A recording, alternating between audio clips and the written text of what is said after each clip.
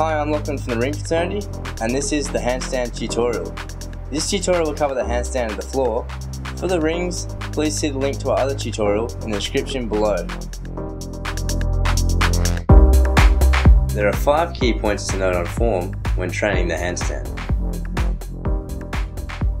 Notice the angle of my shoulders on the right is more obtuse compared to the image on the left.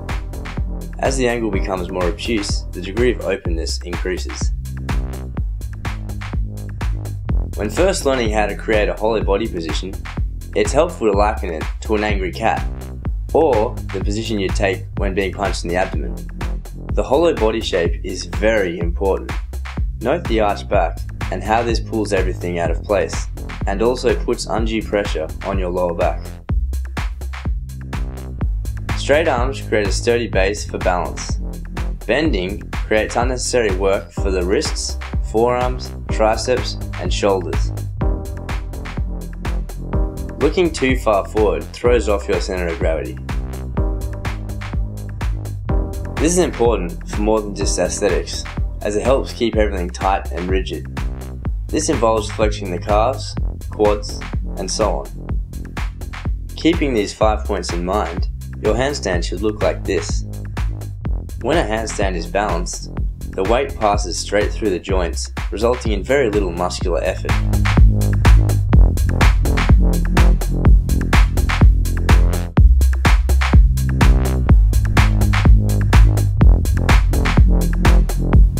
There are 2 different methods for a safety exit. The first of which is a simple turnout, which can be used if you're leaning too far forwards. Second is the forward rollout. A benefit of learning the forward roll is it gives you more time to fight to correct the handstand before exiting. To learn how to master the forward roll, please click on the mallet. To progress from a forward roll to a forward roll from a handstand, follow these progressions. Forward roll on the floor. Forward roll from handstand with knees on a block.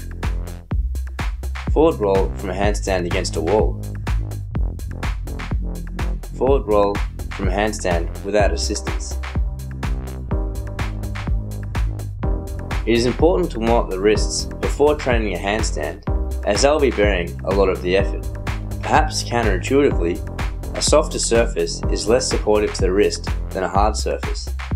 This is generally because a softer surface absorbs the force from the hand, while a hard surface counteracts the force coming through your hand, enhancing stability.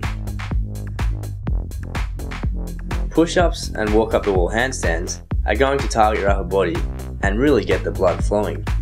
Remember to keep a tight hollow shape in both these exercises. In the walk up the wall handstands, go as far as you're comfortable. You can work on these exercises every day, aiming for 30 or more push-ups and 10 or more upright walk up the wall handstands. Hovers will help prepare the midsection for the handstand.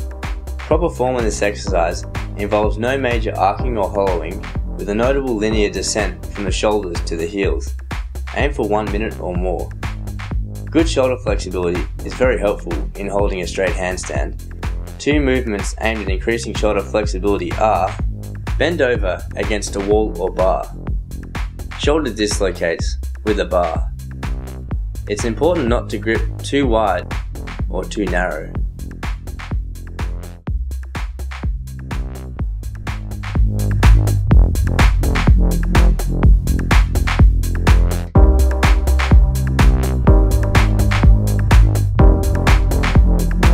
We recommend you follow these progressions. Handstand against a wall, leaning into the wall. Handstand against a wall, leaning off the wall. Freestanding handstand. Consistency and patience are the key. Push your fingers into the ground if you feel like you're going to flip, and push the palm into the ground if you feel like you're falling back the way you kicked up. You can also balance by either opening the shoulder angle when leaning too far forward, or compensate for falling backwards by closing the shoulder angle. Don't get in the habit of walking on your hands to rebalance. Instead, try to fight the loss of balance with your muscles. This way, you will learn how to engage the right muscles to correct when off balance. If you can hold a handstand in the same place comfortably, you'll have no problems walking on your hands if you so desire. The reverse, however, does not apply.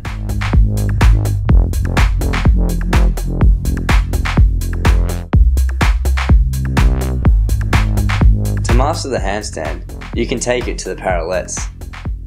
These actually make handstands easier as they reduce the load on the wrist due to the more natural positioning, and also increase the amount of control you have, since you can use your wrists to push and pull to a greater degree than on the floor.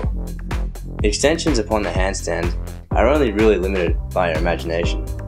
Some examples are the pirouette, the handstand push-up,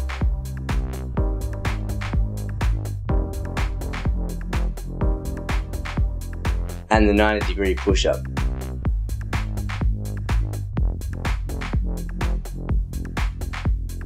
Please check out the rings handstand tutorial for a more in-depth description of how to take your handstand to the rings. It's another progression upon the floor and the parallettes handstand, so make sure you're comfortable with these first.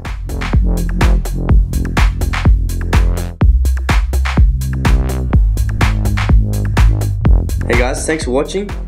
If you have any questions, comments, or if other tutorials you'd like to see, please list them in the comments section below.